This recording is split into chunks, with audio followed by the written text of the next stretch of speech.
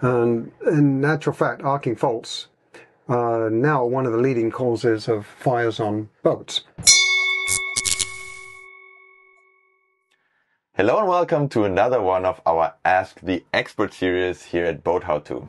I'm Jan Attenstedt. And I'm Nigel Calder. And today we want to talk about arcing faults. So we got somebody who sent us in a picture from a Shorepower cord which was pretty badly burned. So Nigel, what are arcing faults and what's the problem with them? And of course, how can we prevent them?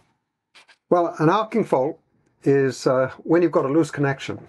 Mm-hmm. And so you don't have to have an overcurrent situation. Mm-hmm. And if we have too many amps going through a conductor, we're going to trip a breaker or blow a fuse. So in an arcing fault, we don't have an overcurrent situation. There's no short circuit. There's no fault in a device. But what we have is a loose connection. Mm-hmm. And when we have a loose connection, we get sparks. Mm-hmm. And then the sparks burn things and make it a little bit worse. We get a bigger spark, and sooner or later we get a fire.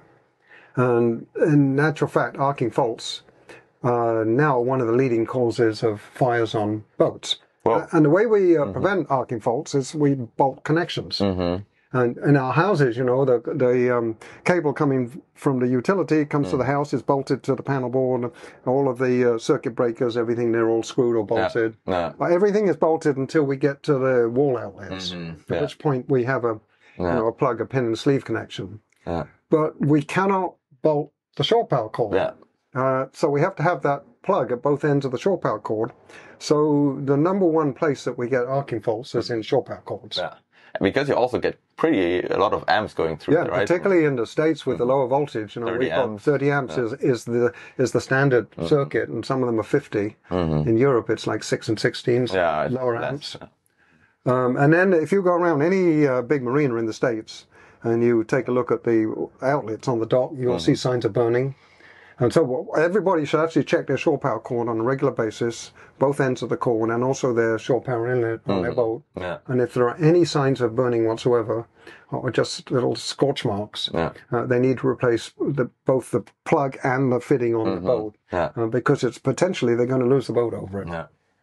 Well, better pay a few bucks for a new cord than to burn down your boat, huh? And a new inlet. And the other thing is to make sure that when you plug in, that you've got a locking plug where you've got something you screw up or clip. Yeah. Because if the boat's in a marina and rocking and rolling a little bit and that plug works loose, you'll get an arcing fault. Yeah. And I have pictures of burned up boats from just that, because the plug wasn't tightened up. And then the insurance companies will deny the claim on the basis of negligence. Whoa. Because you didn't tighten the ring or put the clip on to secure the plug into the socket. Yep.